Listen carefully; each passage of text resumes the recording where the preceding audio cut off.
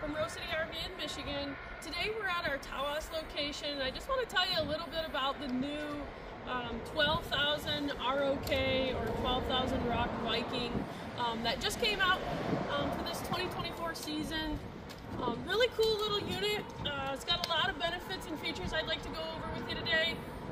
There's really nothing like this on the market. There's teardrops, there's large travel trailers, but this kind of fits right in the middle for that small SUV buyer. So let's get into that. So we'll start here with the outside kitchen first, because that's kind of what the ROK stands for, the rear outdoor kitchen, and that really is what this unit features. Most times when you're camping, you spend most of your time outside.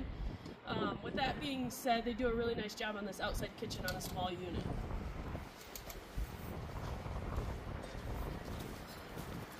First, you notice you got the small sink here. You're going to have this quick detachable sink here that works like so. You can take a shower from there with a shower port if you'd like, which is nice. You can wash your hands, do the dishes, whatever you need to do. It's kind of multi-purpose. Cooktop here, a little 2-burner. Not a whole lot special with that, but it provides you that cooking access if you don't want to use the nice flat top that they provide.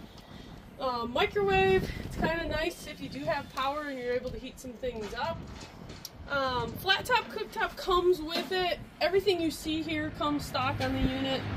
12-volt refrigerator, so that can be operated off-grid, or if you're trying to conserve power, you can turn that to the off position. Moving on to the side profile, there's a couple features I want to share with you guys.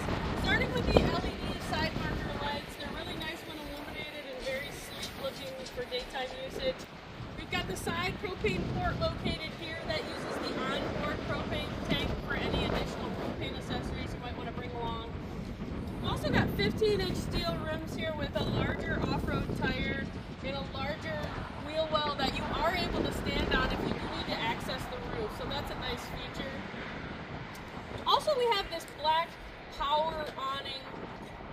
Typically with a unit this small, you're not going to get an awning, let alone a power one. And it's full length, so it's really a usable item in comparison to those bag awnings and such that they use on pop-ups. Moving on here, we have a nice little 110 outlet outside for any additional accessories you might need to add to that. We also have a shorter profile on this unit. This is really a nice feature when you're towing with a Jeep, SUBARU, small SUV.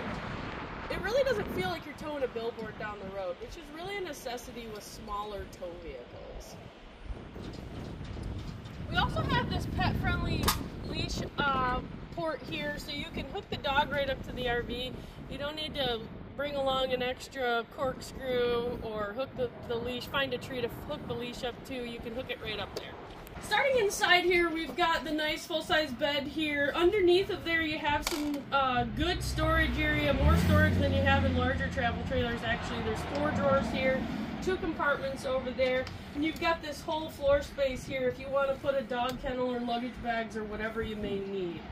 On the wall over here, we have the awning switch. This is a power awning, which is nice.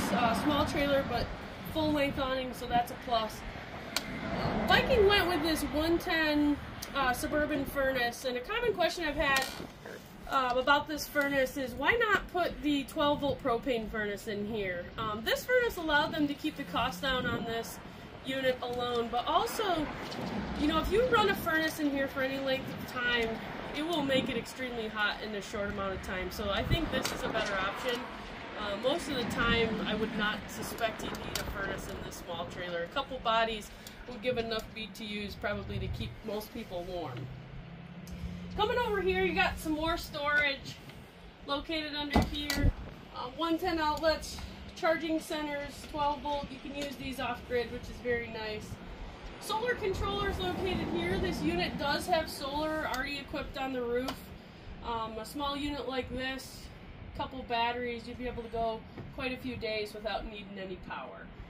110 air conditioning, so the times that are ridiculously hot, you do have that available to you when you have power for that.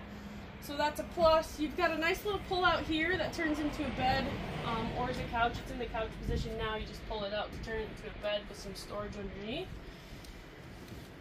We have a max fan located here. These fans right here push more air than the traditional fan, and if you ask me, it's almost a better replacement for an air conditioner, especially if you're interested in boondock camping.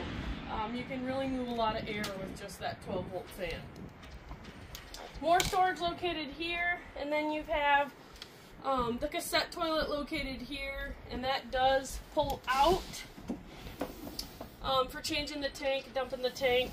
This is more designed for middle of the night stuff, so at least you have some sort of toilet if need be, because I know a lot of people don't like to go without the toilet there.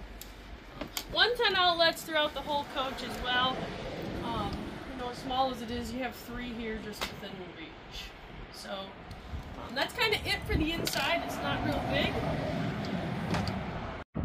Moving on to our driver's side, or what we call the off-door side in the RV business. This just means the opposite side of the entry door of the RV. Typically, this is where you have all your hookups, your electrical hookups, your water hookups, and same thing on your campsite. This is where your water spigot will be, or your 30 amp or 50 amp service post will be. So at the top here we have a solar port. That's what we call solar on the side. That's for additional solar. Let's say you parked underneath of a tree and you need to get some sunlight for your solar, so you use a backpack or a suitcase solar, as they refer to them, and you kind of move that around in the sun throughout the day to help recharge your batteries. That's where that will hook up. Underneath of here you have a cable hookup. If you have a campground that offers you cable, that's where you'll hook it up. That feeds the inside ports if you put a TV in there. This is the freshwater fill. When you take this cap off and you put the hose in there, that's going to fill the onboard tank on the RV. So if the campground does not offer you a water spigot, that's where you'll fill up the tank. If they do offer you the spigot, you will hook it up here on the city water connection, fill up. And then this is going to be your power hookup. So this is a 30 amp service, and it only needs 30 amp because it's a smaller RV with a smaller air conditioner and microwave. But if you are going to power those 2 items, you definitely want to have 30 amp service. This is going to be the antifreeze inlet. We're not going to go over that today on today's video because we don't want to think about winter time. This is going to be the gray port, as one would call it. The gray tank is going to be either that or the galley tank, people refer to it as, and that's going to be like your shower water, your sink water, those kinds of things, everything but the black tank or the fresh water. Black tank being the toilet water. This RV does not have that. So this does not have what we would refer to as the gray or the galley, so the water is just going to come right out of this port. You can hook up a hose, drain it somewhere else, drain it into an additional tank if you wanted to, or just let it go right on the ground there. And then last but not least, we have the water heater located right here. This is going to be a 6-gallon gas water heater, so that's going to be functioned by the propane on board. Pretty simple, basic function. They've been using these in RVs for at least the last 60 to 80 years, I would say. Manual stabilizer located under here. You're going to have an additional one over there. And then a freshwater drain system right here. If you pull that, the little bit of plumbing that is in here, that's where the low point is, and it'll drain down. Solar hookups for the panel that's on the roof are here. These connectors are universal across the solar platform. So if you want to add an additional, you actually could up there. There's a little bit of room left to put one up there. This is the new on-the-go ladder system by Lippert. That's really been an improvement across the RV ladder that they traditionally offered. This one allows you to get that angle instead of going straight up and down, which we really like and the customer seems to enjoy a lot more. They put the air conditioner that sticks out here inside of this metal container, so if something smacks it driving down the road, bird, whatever, at least you won't damage your air conditioner inside of there.